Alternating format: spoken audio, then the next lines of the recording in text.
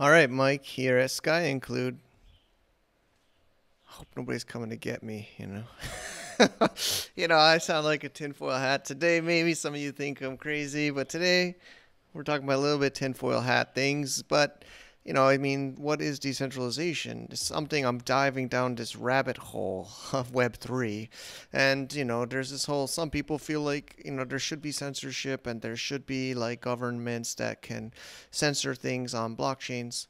Um, I'll just say I don't agree with that. So maybe some of you don't agree with me, and they think governments should be able to revise blockchains and transactions, and I don't. Okay, so we're gonna talk about OFAC today. I'm learning about this. Never heard of this before. And then we're going to kind of give you some food for thought. And I know we're all invested in our various blockchains and projects and us versus them. And obviously, I have my maybe emotions and biases and investments, but I'm trying to just, be a teacher here and a learner together. So let's talk about Ethereum and OFAC. So first, who is the biggest owners of Ethereum? You can go right on Etherscan and slash accounts at Etherscan and see. These are the top lists, and it seems like it goes all the way to 10,000. So I'm not gonna say I dug through all of these, and it gives you some name tags to give you ideas of who these people are, if they know. So like this one is got 450,000, and there's no idea who this address is. Something like Bitcoiners don't like this, just being able to look at an address and see all the assets and transactions. But Ethereum is doing that. It's just a difference of ways. Okay, so back to the document. Sorry, I'm doing a lot of videos these days, so lots of tabs. So like looking at different articles, I just went to DuckDuckGo. I don't use Google too much, I just go DuckDuckGo, and I say who's largest owners of Ethereum, and I'm just reading, kind of researching this myself. Etherscan is, of course, source 2.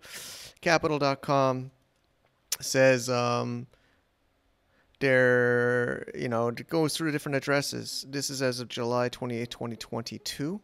I linked to all these in the article, but some are not identified, some are identified, some are, of course, centralized exchanges like Kraken, Binance. Some are these wrapped wallets, and Vitalik says he's never had more than 1%. He's always had never more than a percent. And I respect this guy. We can all have our opinions about different people, but I think he's made an amazing contribution to the world. I just think maybe it's gotten so big that governments are getting involved, and we'll talk about that today. So you can read this. There's Market Realist. This is also February 2022, and I put some quotes in my document. This will be at skyinclude.com/OFAC or OFAC. I'm going to call it OFAC. And the largest, basically, you can read this yourself. And so one thing I highlighted from all this research is the 100 holders, top 100, control 40% of the crypto of Ethereum's existing supply. 40%. Not 51%, but close to it. And then there's another cool article. Use the Bitcoin.com. Maybe they're not. Usually Bitcoiners and Ethereum people don't like each other. Maybe you can just see who's some of these other famous holders. The Winklevoss brothers, this NFL player, Joseph Lubin, which is really, some people said he saved Ethereum. I'm not going to go through the whole history of Ethereum. I'm not even qualified to do that. I have Ethereum. I have NFTs on Ethereum. I have domains on Ethereum. I'm not trying to hate on it. I'm just trying to bring this to all of our attention. So that's just some points, right? Who is the owners? Because the majority owners, are the ones usually that influence the blockchains. So let's go back to my doc or blog. It'll be a blog soon. So in September 2022, there was this big merge from proof of work to proof of stake. And honestly, I wasn't studying it so closely. I'm only learning this now because I'm seeing tweets about OFAC. So we'll get into there. But I think also this led to OFAC. All right. So some people felt like it was good. I even thought of it because I always think, well, mining, I think of computers, I think of processing, I think of bad for the environment. That's kind of what I've read. And I'm actually not convinced that I know it sounds like a horrible thing. Like, of course, I love our environment, but I believe freedom, and I believe some of the other industries that it's disrupting will save a lot of carbon footprint, from traditional banks. I worked on Wall Street. I think that's a lot of money or energy consumption to do all of that. And there's been some huge debate on Twitter. I don't even follow these influencers, but this BitBoy went nuts on this Ryan Sean Adams. And how do I say? I don't want to get personal, but I saw this random tweet from this person. He is right. Because basically this guy is saying that the suits are taking over crypto, meaning the rich and the finance people, where he's saying maybe Bitcoiners don't believe or are kind of against Wall Street and against this system. And now the system is moving on to blockchains and cryptos and kind of regulating it. And this one kind of I want to highlight. It's just a random one I saw on all these tweets. He is right, meaning BitBoy, humbling and bowing to the legislators to give your corrupt and censored chain, he's talking about Ethereum, a chance to survive and keep the #1 spot. You and ETH as a whole are now an utter disgrace to the industry. So, okay, now what's all this I'm talking about? Again, I linked to these tweets. So OFAC compliance. It seems like it happened once the merge happened and it's on proof of stake, but validators, and I'm trying to be at my best to have research here.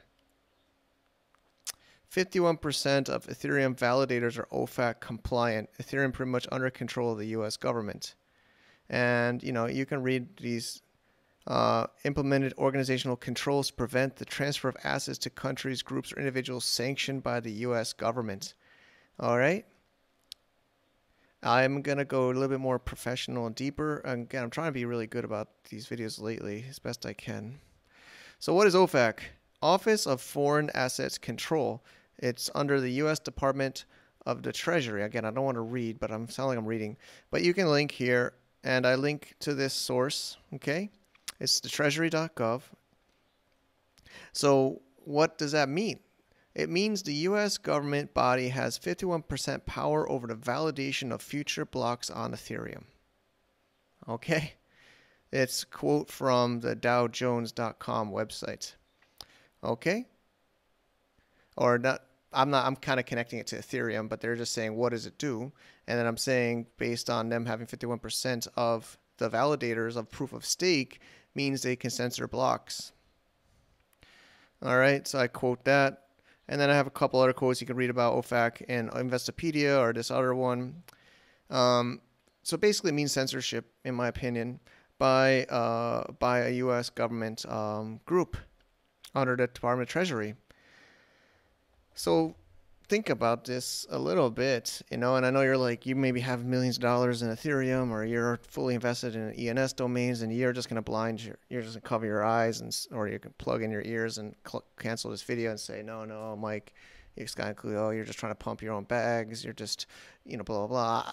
I'm just saying, I'm an American, I hope nobody's like knocking on my door. I hope I'm not doing anything wrong. I hope nothing, but isn't crypto supposed to be its own kind of thing, and it's supposed to be censorship resistant?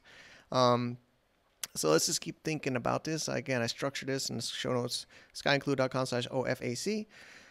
So I know you're invested. I know, I've been emotional, defensive, maybe aggressive areas, especially on Twitter. It makes that happen to a lot of us. But I don't know. I just feel like lately is learning about light clients with proof of work, where it's no light clients are on Ethereum right now, and it's massive because nobody's interested in that. We talked to Decentralized, or I got some responses. There's a lot in our pipeline, but it just doesn't mean they're going to make it. It's just like kind of like, we got a lot of things to do. I don't see the seriousness of light clients in any Ethereum projects. which means they're reliant on APIs, not reliant on OFAC compliant validators for future blocks. And these guys are all picking on Handshake, all of them. We'll talk about that more. But yeah, proof of work. Again, Angry Mouse.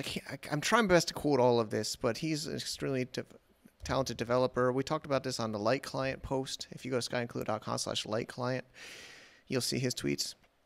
You'll also see about 51% attacks. It's basically the people that have the miners. The miners are the ones that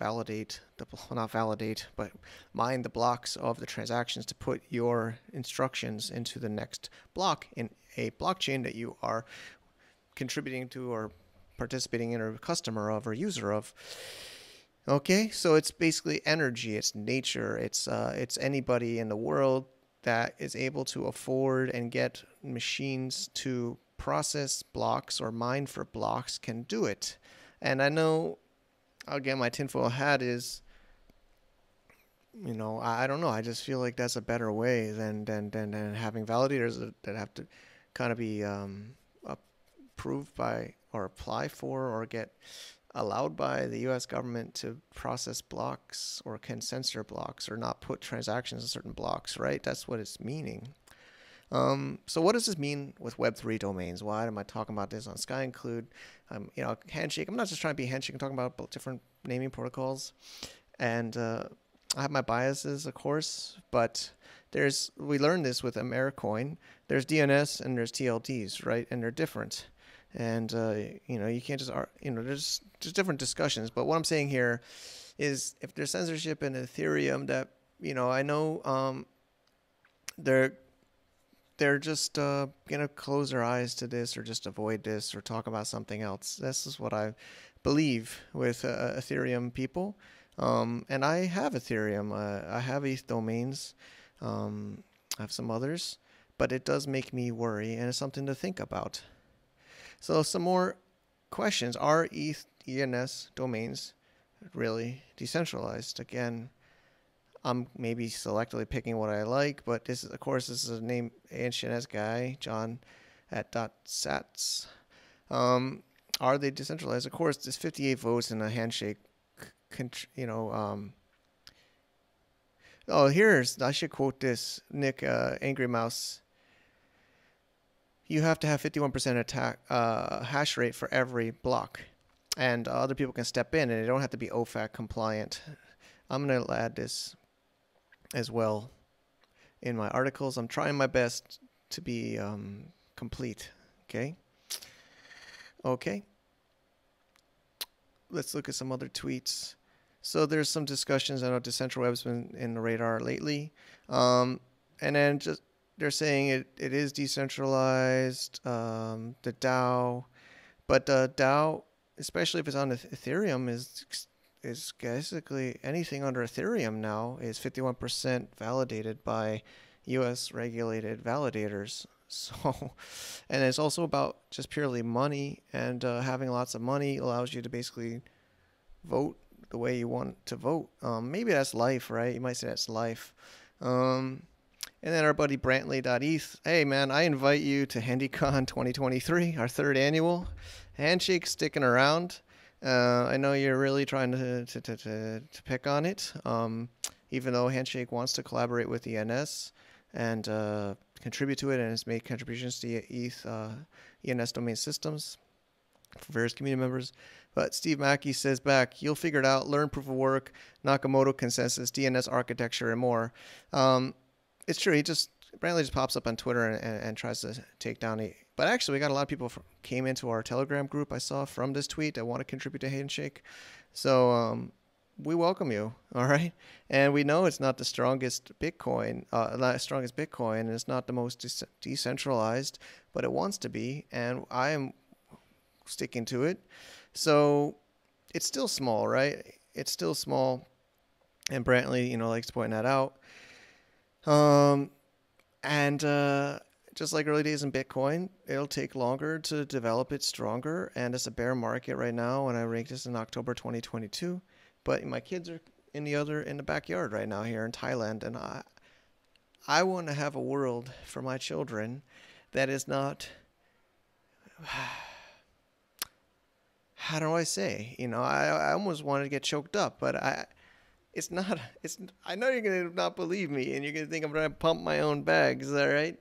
But, like Mike Carson says, he'd change to another system that if there was a better system. But I still believe, actually, I wasn't really happy about proof of work originally, like Johnny Wu says he's environmentally conscious and doesn't like it, and others. It, but I still feel like it's better than proof of stake for things that you want security on. And, I sound like a hypocrite maybe because the hash rate and the security of Handshake's not there yet, but it can. As people start to see this as more important, they will contribute to it. They will mine, they will buy the coin, they will support the network. So I'm rambling, and maybe I'm a dreamer. I am a dreamer. I'm not normal. I'm not living in my hometown and where I was born in America. Yeah, I have a blog about cross-border trade with Asia and the world, and I sell online, and I do online business, and I haven't been to the U.S. since just February 2018, and I don't plan to go back, even though my uncle passed away last week. You know, I believe in a global world that treats people from anywhere in the world equally, and I have friends in Iran that can't get bank accounts. Am I a terrorist? They use crypto.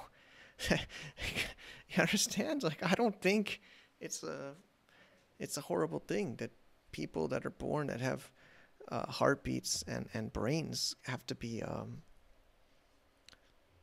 told what they can and cannot do because they're born in a certain country. This is like my value and as a person. But it's my daughter's here. I'm gonna go, but I hope she grows up in a world that can be more decentralized than I am. I'm not afraid to get deleted by Mark Zuckerberg's Facebook and Google and Jeff Bezos' Amazon. Okay, see you later. I'm gonna go out. Bye bye. Maggie, say hi.